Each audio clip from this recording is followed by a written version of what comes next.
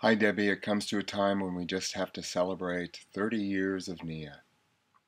When I first met you in 1997, I was so pleased to find something that meant something to me, that I would be able to do the white belt training in the December of 1997. And then later on, in the year 2000, I did my blue belt. And you acknowledged that I had really started to embody the work.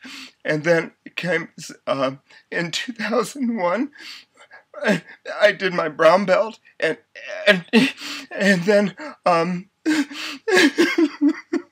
in 2003, I did my black belt, and I was one of the first two male black belts in the history of Nia.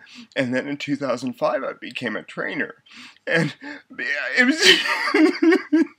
I just love this work so much, and thank you so much for being a part of my life. I really do adore the fact that I've known you as a friend and a colleague and a trainer and a teacher. So thank you so much.